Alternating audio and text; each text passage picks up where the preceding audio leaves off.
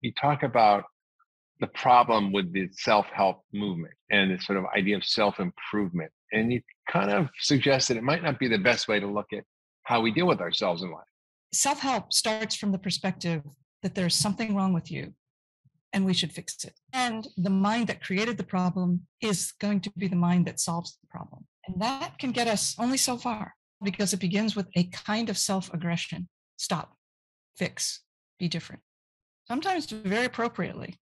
Both Buddhism and the Enneagram start from the polar opposite perspective, which is there is nothing wrong with you. You're just looking at it incorrectly. Of course, we all have things we need to fix about ourselves on the conventional plane, but in the wisdom world, there's a kind of innate perfection that you're born with. It doesn't mean you're perfect. It's an innate perfection. It doesn't mean you don't have faults, obviously, but it means you're starting from a place of wholeness. And whatever you think is broken about you is a symptom of your confusion about your Uh, worthiness.